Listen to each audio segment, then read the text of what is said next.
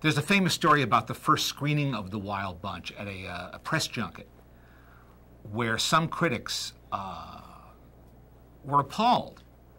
And at a press conference following the film, they shouted catcalls at Sam Peckinpah. They thought he was the devil incarnate for making this movie.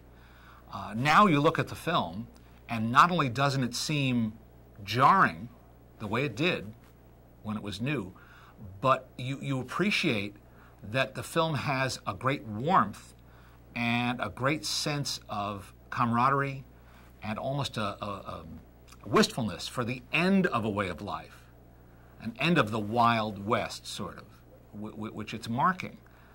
And a lot of violence, yes. The violence is a big part of the movie, but it's not what the movie's about. I don't think Sam Peckinpah was out to glorify violence, not in the slightest. I think he was trying to say, look, violence is real. Violence is not neat. It's not tidy.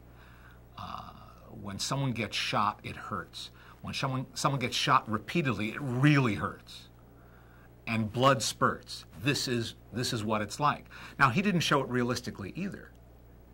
He had a stylistic approach to it, but nevertheless, he was showing the audience something they hadn't really seen before. When you watch The Wild Bunch today, it's hard to believe how revolutionary it was considered at the end of the 60s, early 70s, when it came along. But it was one of many films of that time that really mirrored a revolution in movie making.